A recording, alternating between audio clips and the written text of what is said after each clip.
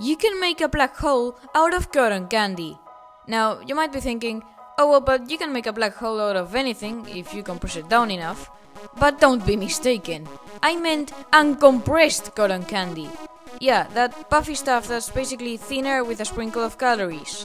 Let me tell you why. As you might know, to make something into a black hole, we need to pack its mass into an object with radius smaller than the Schwarzschild radius for that mass. Past that point, it will inevitably collapse into an infinitely dense singularity. And to know that radius, we have this equation. As you can see, the smaller the mass, the smaller the required radius. However, we can actually transform this into an equation that, given any density, however small, gives us our critical radius. Bear with me. So first, we turn this mass into the density times volume of a sphere, and the volume will be 4 pi r cubed divided by 3.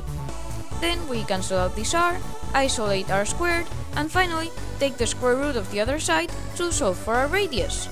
And this new equation allows us to choose any density, ρ, to get how big a sphere we'd need for its own gravitational attraction to compress it into a black hole.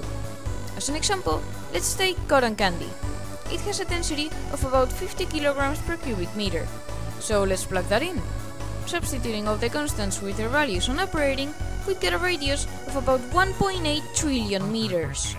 For reference, if you put such a sphere at the center of the solar system, it would completely engulf Saturn's orbit.